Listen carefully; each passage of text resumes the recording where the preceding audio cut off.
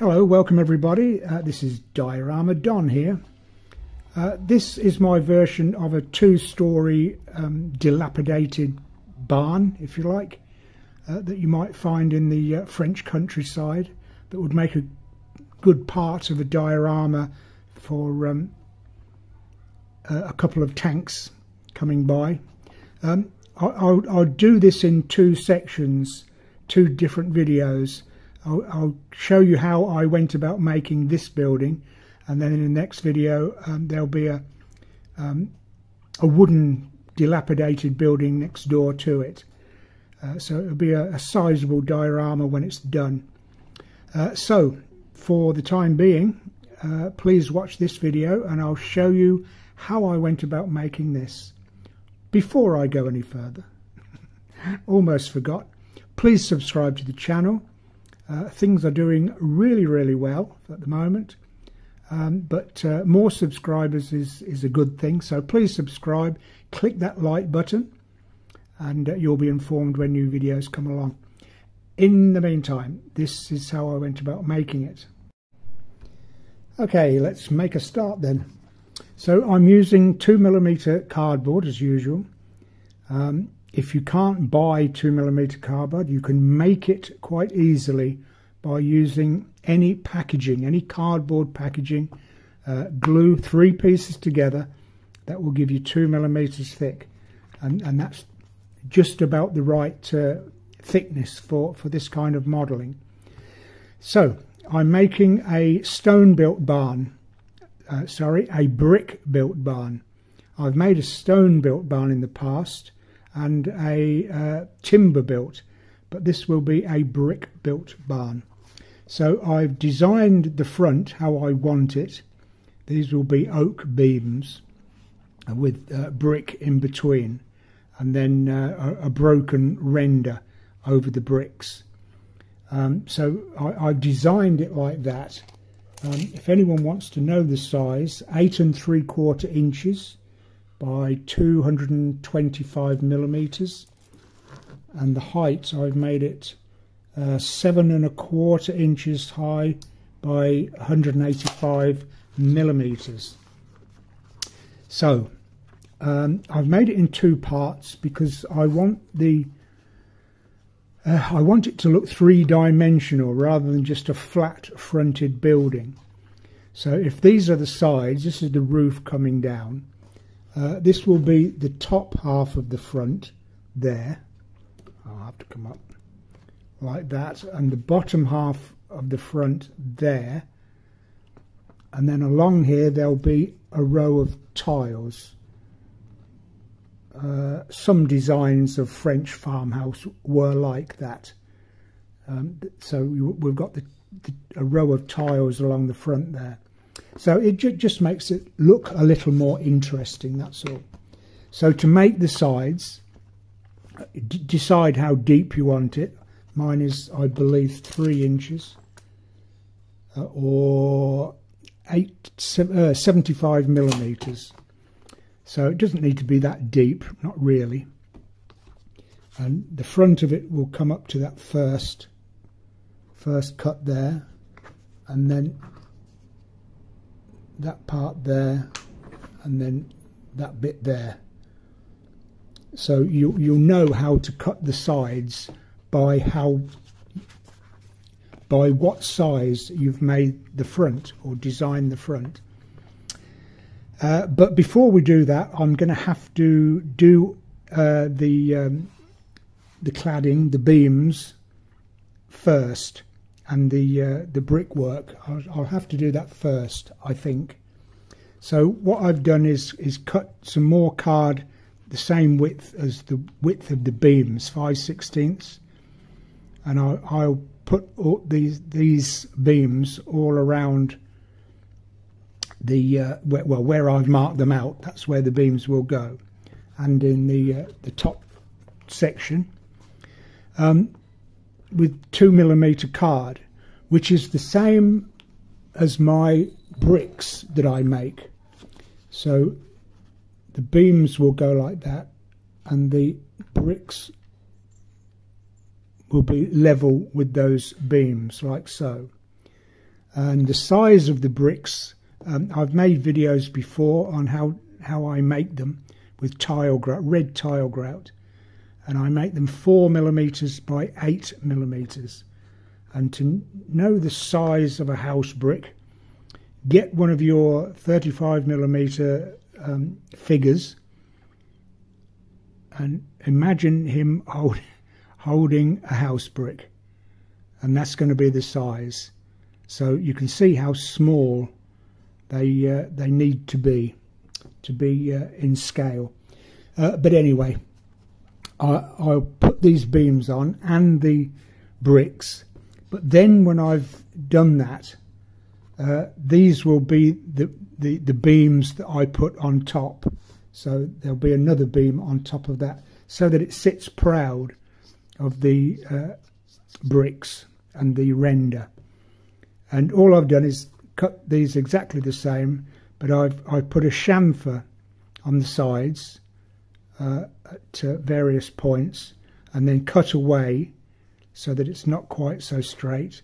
And then, I don't know if you can see that, with a sharp knife I've just scored the top of the cardboard that way, and then two diagonal lines like that, and then just take the rough top away to leave what looks like a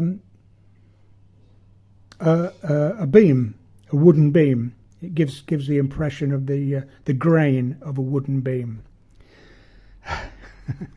Okay, so if you've got all that, that's what I'll do next. So I'll put the initial beams on, and all the bricks and the render, and then I can fix the whole building together.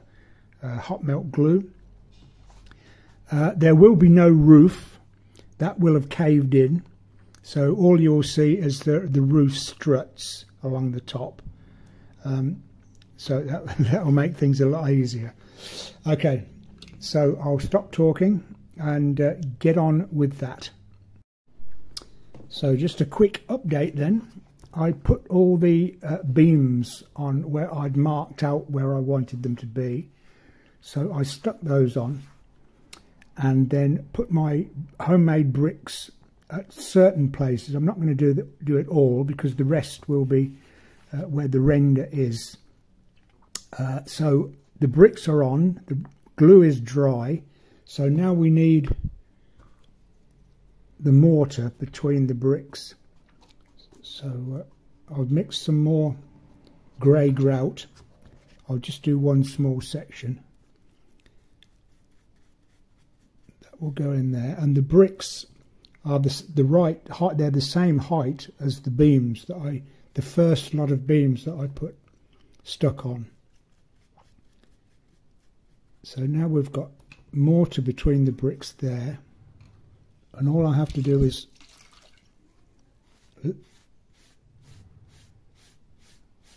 take off the surface, and it will be level, all on one level,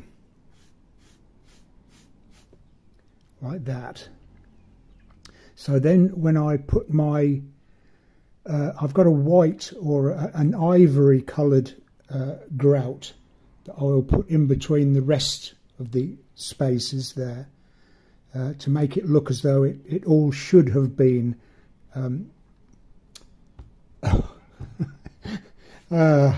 it all should have been rendered. That's the word I was looking for. The whole thing should be rendered, but where it's broken off and revealed the bricks underneath. So that's the point of it. When that is on and level, then I'll have a completely level rendered and brick surface. Then I can put more of the beams on top, the weathered and distressed beams will go on top like that. So that's have you got all that? So I'll carry on putting the mortar between the bricks, and I'll put the ivory coloured grout. I'm sorry, I'm getting a little confused here, and then come back and show you. Have you got all that? I'll do one more. It's getting it a little bit hard actually. I need to put a bit more water in with it. But this is quite easy to do once the bricks are on there and properly dried. It's quite easy just to get that effect. Okay, so I'll carry on doing that doing that to the top and bottom half of the front. Then when I've done that, I can put the rest of the building together. On this side there won't be anything because I want to put a wooden building, a falling down wooden build, a rotting wooden building there. And this side I will just put more beams and white grout. If you're following all this, you're better than I am. I don't even know what I'm talking about myself. Now, I think you know what I mean. Okay, so I'll carry on doing that and I'll be back in a moment. So what I did, I finished putting the mortar between the bricks and then painted on the ivory coloured grout in the remaining spaces. Once I'd got those two pieces finished like that, I was able to put the whole thing together, put the sides on. I did a similar thing on the side anyway. And then for the tiled part of that mini roof in front,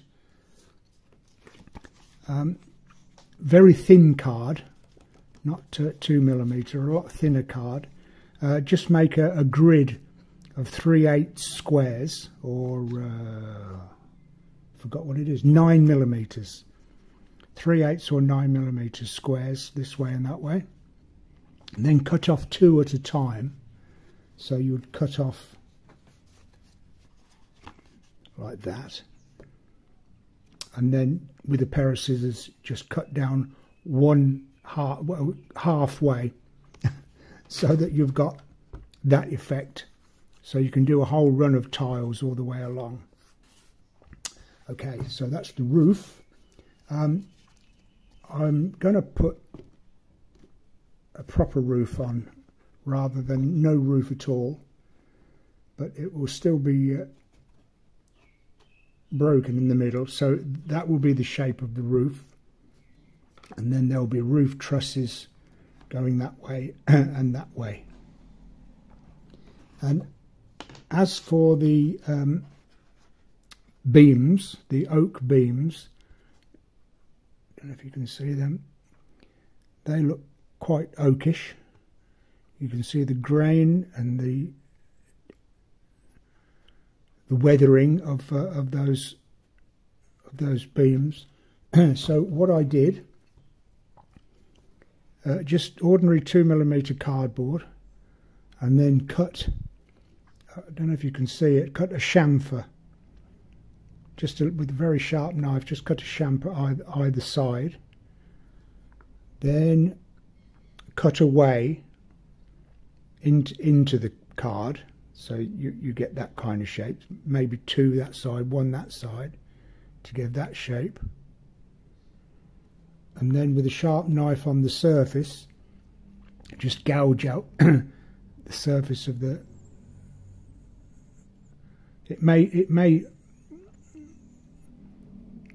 bring up some gnarled pieces like that, but when you've painted them, they sit back down anyway. So that gives the impression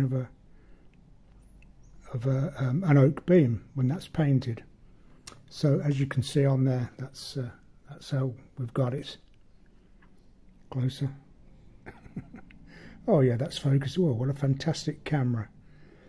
Focusing beautifully. So that's where we are now. I'll put my roof on, and I'll make the doors. So the doors will be made in a similar fashion. I shall have to design, well, it'll be a double door, 2 doors with that kind of effect. Okay, so I'll do that, finish the roof off, the door and the window. That will basically finish this building, and then I'll probably do another video then for the building next door, which will be just in timber, just a wooden hut kind of thing next door. Okay, so I'll do that and I'll be back. Okay, so we've got a roof now. I did the same process with the roof struts as weathered beams. You can see those, and the tiles are on the roof and on the front part there, and did the door in the same fashion, just closed off the window there with a few beams across there. So that's basically the finish of the barn, 2-story high barn. What needs to be done now is weathering it. This I'm not too sure about. A black wash maybe, just to darken it down and make it look a little more weathered, or maybe just black and white dry brushing. It's a case of having to experiment now. I've painted the beams grey, just added a little black paint into white and added some water. So we've got the colour, basic colour of the beams, but they need more black dry brushing and white dry brushing. So I'll see what I can do. This is to make this no problem. It's okay, but painting is not my thing, not my forte. So I'll do the best I can, making excuses, which will finish this part of the project. Then in the next video I'll make the other building and then set it into a proper farmyard kind of diorama. So wish me luck, and as you wave me goodbye, and I'll see what I can do. So I weathered it as best I could. I did one version of it but didn't like it, and then rendered all these sections over again because it looked a bit of a mess. So I did it again, and this time looks okay. I'm quite pleased with it. We've got the green mould coming down from the roof there and coming up from the ground a little bit there. Bit of dry brushing, black dry and white dry brushing. So that's I may come back to it and do a little bit more, but I think that's maybe a bit too much of the green. I can take that back a little bit. Anyway, I'm going to leave that as it is for the moment. I'll do this will be the end of this video. The next video will be the other building. So for the time being, thank you for watching this so far. Please subscribe to the channel. You'll be informed when new videos come along. There are 110 videos now for you to go back to watch in my library. In the meantime, thanks for watching again, and I will see you in the next thrilling installment